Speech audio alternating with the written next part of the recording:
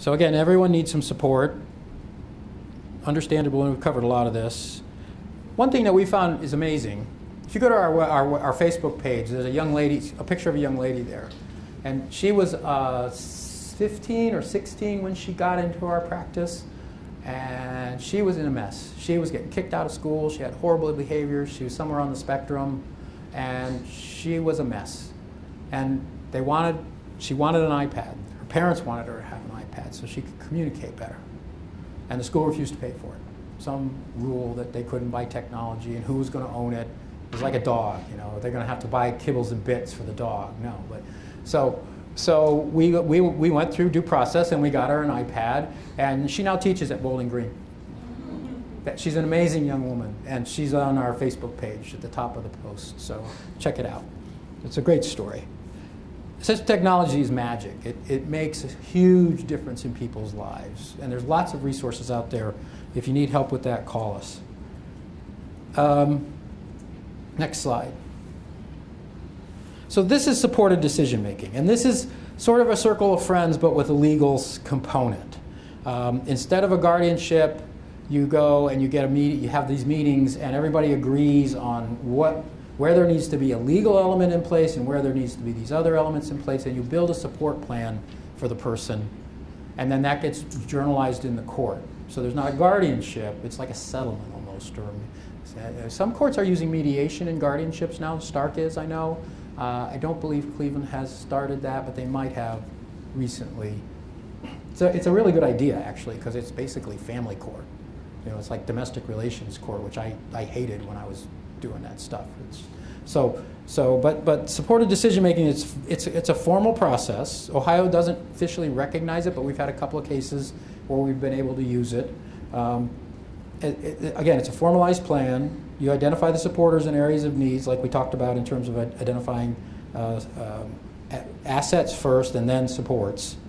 And it's flexible. It can change as needed. Okay, let's do a little how-to, a little more how-to. Next slide. So I don't want to be misleading about supported decision-making. It's brand new. There's some really aggressive programs out there. There's ARC has some programs. There's a federal grant that's being managed out of Virginia. It's called the Quality Trust, and they have a program there where they'll come into your state and help with a case so that you get a supported decision-making established. But it's brand new. If you went up to most probate judges and said, I want to do a supported decision-making as an alternative to guardianship, they just kind of look at you funny. So I don't want to mislead on that. So releases and authorized representatives, we talked a little bit about that. You can sign the form. It can be, the reason we like it from the point of view of the person with a disability is it can be revoked at any time. If I don't like what you're doing, I can revoke that power or that release. And the durable healthcare power of attorney, that's a form that the state legislature created. It's available on the State Bar Association. Again, the only issue with durable healthcare is somebody might question whether the person had the capacity to say, I want my dad to make my healthcare decisions at the point where they sign the form. So there's ways to do that. You have a couple witnesses. You have a video camera like we have in the back here. And you have the person say, I want my dad to make my healthcare decisions, and then sign the form. So there's tricks you can use to preserve the notion that the person actually understood the decision. And that's all you really have to show. It's not a psychological test. It's that the person understood the decision they were making and were able to communicate it. So that's a really good tool. I mentioned, I covered protection orders. Next slide, I'm sorry. I went over this. This is a little bit more information about this. I will say for the people 60 and older, for elders, Ohio is the second or third worst funded state in the country on that. They boosted some money last year, but our county protective services for people 60 and older are very weak.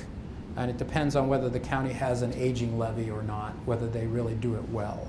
But every county has someone who's assigned to adult protective services 60 and over, that regardless of whether the person has a disability or not. But they have to be incapacitated at the same time. So a little bit more about protective orders. Next slide.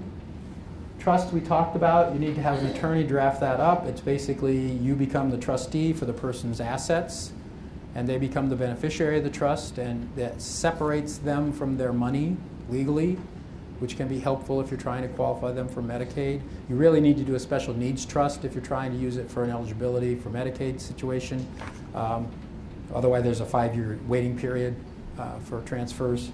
And it's fairly complex, so I wouldn't try to do it without a lawyer, frankly. And I would try to find somebody who's specialized in the elder law, a certified elder law specialist, because they know that stuff pretty well. And then next, powers of attorneys. We talked about them a little bit already. Primarily, we're looking at healthcare powers of attorneys here. You can have a power of attorney for anything that's a legal transaction. So I can have the power of attorney and tell my bank, for example, that I want to have my dad help manage my bank account. The simpler way to do that is just have a joint account. And I think most banks try to be really helpful in that area. The only technical thing about powers of attorneys, if you're going to transfer real estate, there's some additional requirements in terms of having it notarized and having the power of attorney recorded. But that's if you're going to transfer real estate. Everything else you can do it just with the form. And the notion of an education power of attorney is interesting because you can already sort of you have a right under IDEA to have someone help you, to have a representative. You have a right to legal counsel as well. So even if the person's over 18 and doesn't have a guardian, they can designate you. First of all, they can give you access to their records, and secondly, they can designate you as their parent to be involved. You're going to be involved through 21 anyway, because that's what the law says. But then after that, some kids still go on past 21. There's lots of ways to get at that, but you just need to think about it for 10 seconds. An education power of attorney, I have to tell you, is not a time-tested or legally tested concept, but it does put forth the idea that my son wants me to be their representative, and here's a legal document that says that, and you might get away with it. A technical thing, durable.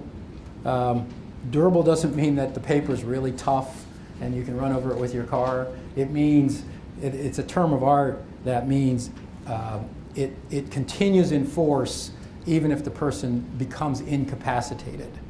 That's not as relevant for this population as it is for elders. Springing means that it only comes into effect when the person becomes incapacitated. So healthcare powers of attorneys are springing durable powers of attorney. They don't come into effect until the person becomes incapacitated and they survive the incapacity of the declarant. More than you needed to know. You can find those forms at the OSBA website. We should put that in here.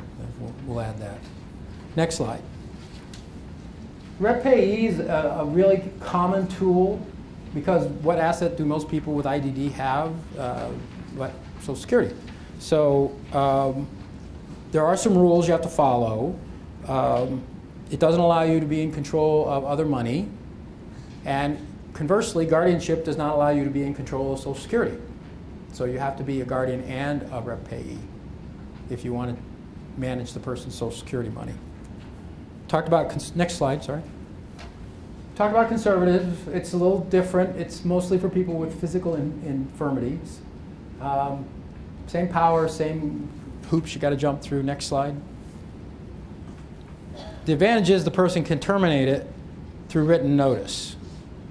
Or it terminates if the court finds the person to be incompetent. So again, with elders who are, so circumstances are changing, a conservatorship can be turned into a full-blown guardianship. Next. We've covered a lot of this already. So guardianship of the estate is the finances and the property. It's much more complex. Guardian of the person is everything else. So, a couple questions. Can the guardian of the person, because most people with IDD have guardians of the persons only, can they sign a lease in order to rent an apartment under the waiver program? There's two answers. What happens in day-to-day life is yeah. What the law really requires is no. You almost technically have to go get an attorney, a guardian of the estate in order to be able to execute a contract, which is what a lease is, to get a leasehold. So we're trying to get the legislature to change the law about that and we're working with APSI because they're guardian of the person of about 6,000 people, and a lot of them are on waivers, and the regulations require that they have a landlord-tenant relationship with the person where they live, and yet APSI can't sign the lease. So we're trying to get that changed.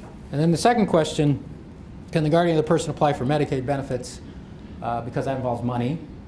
And the uniformly accepted answer is yes, because you're taking care of a benefit for that person, and you're not getting any cash benefit from it. So as a guardian of the person, you can apply for Medicaid and other benefits. Next slide, thank you. There's different kinds of guardianships. We touched on that. Emergency guardian, interim guardian. Emergency guardian has to be a significant risk of harm to the person. It's done without notice. It lasts 10 days now, I think, and then they have to have a hearing. Interim guardian is if a guardian resigns and there's no guardian per se, the court can appoint someone else to be the interim guardian without going through a lot of hoops while they come back around to find a permanent guardian for the person. Co-guardians, common. A lot of times you'll have a guardian of the person and the bank or somebody else will be a guardian of the estate. Co-guardians, limited guardianship we've talked a great deal about. Under both the DD statute and the rule of superintendents, you cannot be a provider of services and be a guardian. It is considered an absolute conflict of interest. Families are exempted from that. Next slide. So this is all the hoops you've got to go through. You can, most probate courts in the state now, certainly the state forms are on the Supreme Court's website, the Ohio Supreme Court's website. Most probate courts in the state have local forms that they've adopted because they want to get more information or different information than the state form. So most county probate courts have their forms online, and you can go get them. So you have to fill out the forms, you have to put the packet together, you have to get a background check, you have to pay the filing fee, you have to get a statement of expert evaluation, and that's a tricky one. The first thing that'll happen if somebody calls me and says, my parents or my somebody's going to file for guardianship, I'll call that person's care provider and remind them that they can't talk about his care. That's HIPAA. Unless you have a release from my client, you can't fill out the statement of expert evaluation.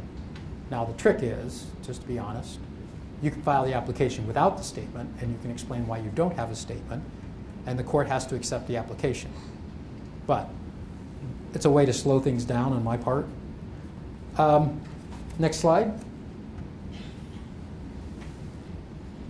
The court has to have a hearing. There's this court investigator that goes out and serves the papers on the alleged incompetent. That's usually somebody employed by the court, but in small counties, sometimes they'll be employed by the Children's Services Board or the Juvenile Court or something else.